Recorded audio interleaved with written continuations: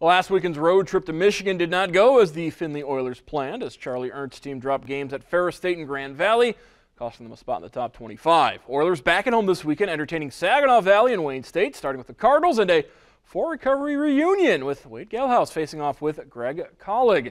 And Gelhaus getting the start tonight for the Cardinals, averaging close to 9 points a game. First half action, Oilers, Greg Collig working his man, pull-up jumper, gets the friendly rim roll, and ties the game at 2. Fort Loramie Pride, pass it up Pride to Fort Collig, another bucket, and it's a 2-point lead.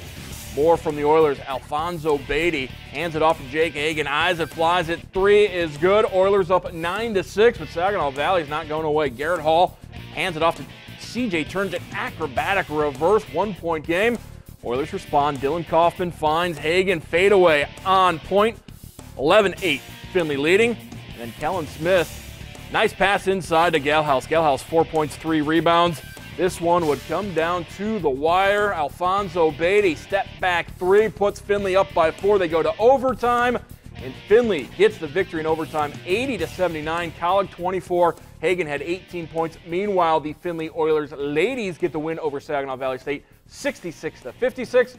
Marion local grad Margaret Webker, 15 points, 8 rebounds in that victory.